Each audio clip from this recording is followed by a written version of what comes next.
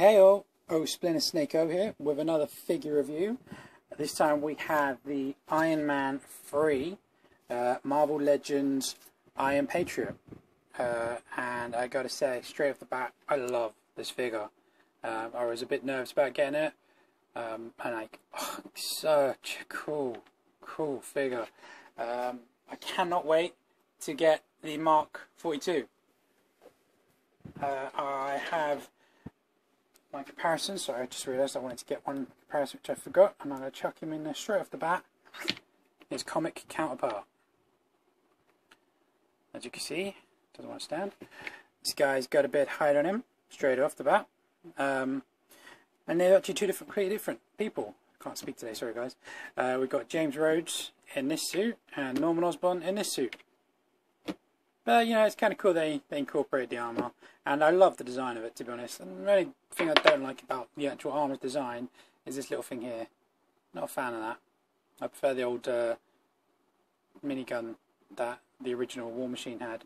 And I have got them, but they're generally in bits and pieces. In fact, give me 1 second. And then again, just like movie magic, here's a few other size comparisons, but in the movie line. You've obviously got the Mark 6, Mark 6 armour with a busted up leg, just came off again. The Mark 5, and then the Iron Man 2 War Machine. And I've got to say, I love this guy. I think this suit is so much better than that one, personally. I just love the look of that, the bulk. This one just looked too slim for my liking. And War Machine in my eyes has always been like a bulky kind of grr. So anyway, yeah, so that's how you see. He's got a bit more height than the rest of them, but it's not terrible, so you know, it's passable. So there you go, that's the comparisons. I was going to bring in the usual suspects, but you know, I don't think I'll bother. Oh, this one you guys see. Now while I've got him on screen, my plan is actually I'm going to get a couple of these. I'm going to get one to be the Iron Patriot, and I'm going to get one to paint in War Machine colours, because I like it. And what I'm going to do with this one, as well I've got it, is I'm going to take his off hips and put them in here, so I can have quite an articulate War Machine. And also I've got him the back. He's got his honking like backpack, which was again really cool. He's very slim, and he's got this, which I'm going to go over in a sec. I do not like this. This is my least favourite part of the figure. I love what they did here with the little slider rock thing. So you could put the gun on either shoulder and just slide it across. The gun's in storage somewhere, so I can't show you that, sorry. But with this, it's in peg hole, so you can put it in that one. But if you do it in that one, you can't really have it. You can have it like over his head. But you'd have to have it at an angle where it just doesn't look right. So it only really goes in that one. And even when it's collapsed and down, it kind of goes in that one. So yeah, it's kind of pointless. This thing, I've seen other reviews of this. It's like it could do with some other hinges, and I agree. It could do with like a little hinge here and a hinge here. Same like swivels, like it's actually in the gun. But it's literally like a peg, and like you've got it's got some nice detail on it. Mine's actually, unfortunately, focus. There we go. Mine's actually warped, so I need to warm it in. It's got some nice detail, but it's a solid black. And it's got a hinge there, so that, and it rotates there. Mine's really loose as well, which I don't like. But that's pretty much it, you know. And then you peg into his back. But there should be a hinge there, and there should be a hinge there, but there isn't. But you know, it's cool that they added it. And it does look pretty cool, like popping over his shoulder, like that. And again, out of focus. Sorry, guys. And sorry if you can hear the big old fan beside me, but I'm boiling. It's so hot for some reason here today, and these lights are not helping. Obviously, I'll have to redo this again if I can't hear myself speak. So, yay. Okay, so, anyway, let's put you in back there. Old War Machine. Try and stand. Try and stand. Ah, look at that. So, Iron Patriot. The paint on this guy is beautiful. He's got his lovely, like, metallically, kind of like, it's like I said about the other Iron Patriots, like an emeraldy, kind of gemmy kind of look. It's not quite metallic, but and same as the red. The red's a nice crimson red, but it's got the same kind of like gemmy kind of look to it. And he's got some nice little details here, which I'm going to try and focus on. Focus and zoom and zoom. Yeah, there you go. That worked. I haven't tried that yet. So he's got here the FF445, and then you've got Lieutenant James Colonel Rhodes there, and then on his arm you've got a star. It's pretty cool. I don't know if there's anything else. I think there's something on his leg, wasn't there? No. That's all the like little details. You know, again, some of those things I really didn't need to add that, but the fact that it did, I think is just so cool. While I'm here, I'll zoom on the head. Great head sculpt. Then my side here looks a bit kind of mashed up, but it's not. It's a bit uneven, smooth. And this one looks better. This side looks better. But that one looks a bit mashed up. But it's a great sculpt. Nice paint job. The lines are actually pretty good. There's not like I can't really see any bleeding. It's a bit chipped here on the red, but all in all, it's a good paint job. Throughout, actually, it's quite a good paint job. Yeah, the details in the armour is really cool. The back's got this great like armoured look to it. Iron booty. Yeah, you see that? I got the figure like that. I think the guy who I got it from eBay did that first. That wasn't me for this time, guys. So let's go over his articulation. So I'll zoom out. Okay, so the head is on a, I think it's on a ball joint. Ball? I'll try and pop it. Oh, there you go. I haven't tried that before, so I was a bit nervous. It's quite a skinny neck, to be honest. But anyway, so it's on a ball. You get a full 360 around. You can go all the way back.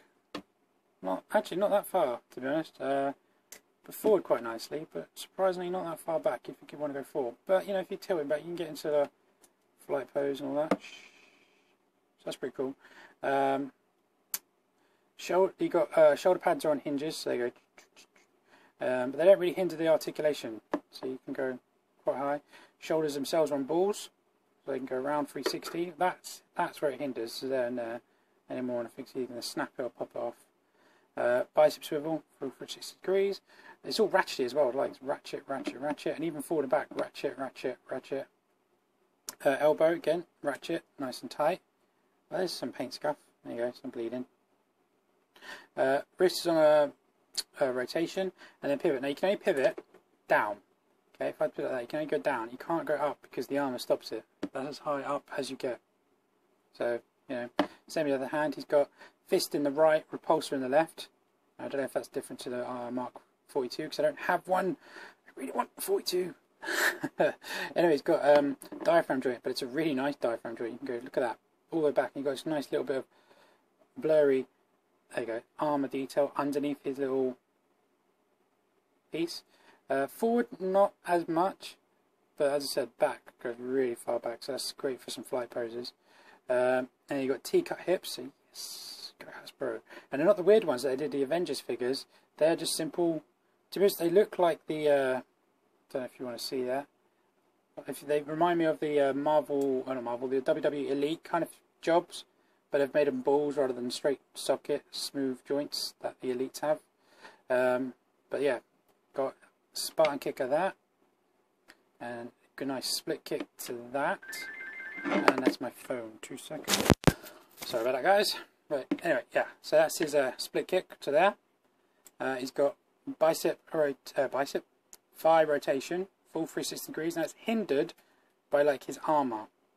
You can't really go any further that way unless you come out, so just so you know.